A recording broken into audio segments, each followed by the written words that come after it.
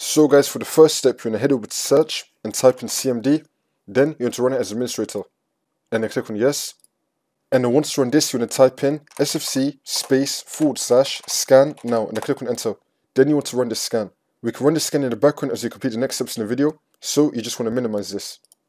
And now for the next step, you're going to head over to search again and type in services. Click on it.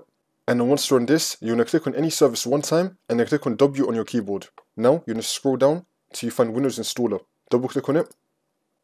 You're going to click on Start, which will then make the service status running, and then click on OK. Make sure that it's running. And now for the next step, you're going to come back into CMD. You're going to wait for your scan to be completed, the first one that we did.